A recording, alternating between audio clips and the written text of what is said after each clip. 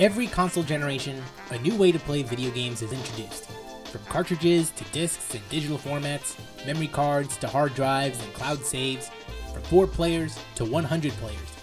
Heck, the next generation of consoles like the PlayStation 5 and the Xbox Series X are upon us, bringing faster load times and ray tracing to the console space for the first time. For as long as people remember it, consoles are dominated by the big 3, Nintendo, PlayStation, and Xbox. A fourth pillar does exist, but it's hard for me to say that personal computers are on the same level as consoles, mainly because they are used for far more than just gaming. For the sake of this argument, let's say that PCs are a part of this ecosystem. There have been other companies who attempted to take a slice of the market share, but were unsuccessful for various reasons. Enter Google and the relatively new game service, Stadia.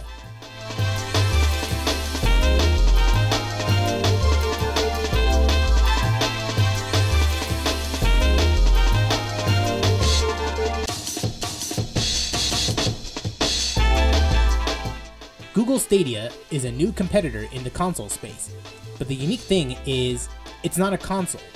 It's not even a device you set up on your TV or monitor. It's an online service that enables you to play video games on the cloud anywhere and everywhere, as long as there's an internet connection. Stadia, while not the first of its kind, is certainly one of the more successful online services. But that isn't saying much when you consider how similar services like OnLive performed in the past. Is Stadia the best of its kind? Will this replace the traditional console platforms we've grown accustomed to for decades? Let's find out.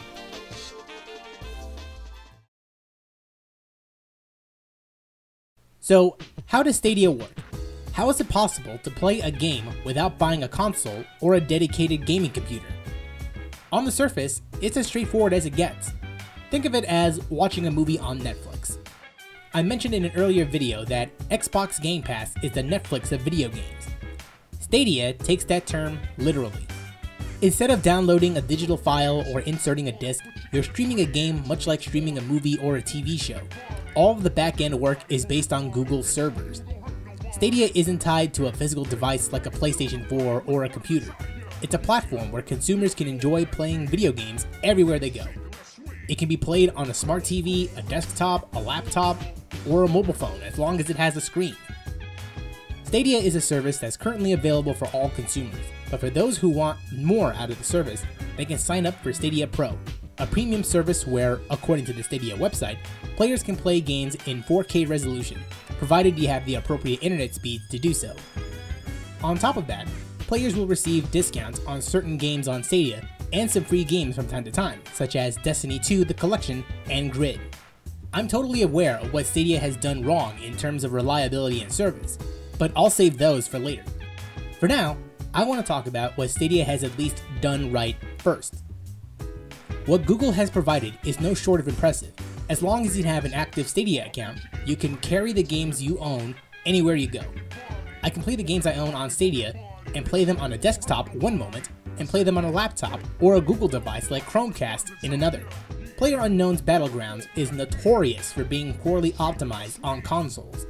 On Stadia, I am able to play it at a smooth 60 frames per second. Stadia has their own controller, but you can use any other third-party controller like an Xbox One controller. It should be noted, however, that the Stadia controller can only be used wirelessly, while other controllers must be used with a wired connection. It's a small issue, but Google has noted that wireless support for third-party controllers are in the pipeline. Wait, that's all the positives you had for Stadia? To be fair, I didn't say it was an extensive list of positives.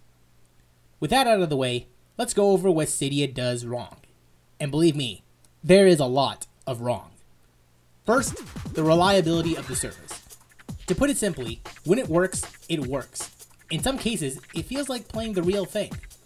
There's a little bit of input lag when playing something like Grid, but it's not enough to detract from the experience.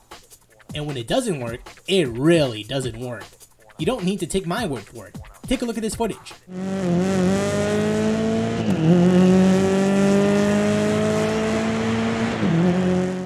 No, this isn't your internet trying to buffer the video. This is an example of Stadia running on an unstable connection. you'll experience things like resolution degradation, delayed response time, and skips. In fairness, I don't have the greatest connection in the world, but I've had online matches from other games that are much better than playing any game on Stadia on unstable connections. I would rather play Marvel 3 online matches than deal with Stadia. Those who know what I'm talking about. Then we have the target audience for the platform. As a newly established platform in a competitive environment like video games, you need to have a reason to have consumers use your services. For example, the PlayStation and Nintendo platforms are home to a diverse and recognizable lineup of franchises that are either newly established or were ongoing since 1985. Meanwhile, the Xbox platform offers services such as Xbox Game Pass and Xbox Play Anywhere. What does Stadia have that the consumers want? Quite frankly, not a lot. The only thing Stadia has going for it's simply convenience. The games that are offered, while great in their own right, are titles that are at least a year old, with the exception of Doom Eternal and the Stadia exclusive Guilt. Speaking of which, as of writing the script, Guilt is the only Stadia exclusive title in the store. You mean to tell me that Stadia doesn't have an exclusive lineup of games readily available during its launch year? Sure, the Switch released in 2017 with 2 games, but The Legend of Zelda Breath of the Wild is arguably the only game worth buying the system in the first place. Guilt isn't a game I wouldn't buy for the service. Yeah, more Stadia exclusive titles are coming, but there is little to no information on that topic. It's not a good sign when you hear that only now they're developing new Stadia games with their sole first-party studio. If you own a console like a PlayStation 4, an Xbox One, or a Nintendo Switch, there's no reason to use Stadia because you can play those games locally on top of the other services these platforms offer. Doubly so if you own a capable PC. I mean, it couldn't have been marketed for the tech-savvy individuals or rich families because one would assume that they would already have the latest and most powerful PCs to run the list of Stadia games in 4K and 8K in extremely rare cases at max settings. This is including mod support and customizable rigs. Well, maybe it's for low-income gamers. As long as they have a controller and a screen, there should be no problem, right? Not when you consider factors outside of Stadia, such as internet service providers having data caps. Take a look at this. The minimum requirement for playing a Stadia game is 10 megabits per second.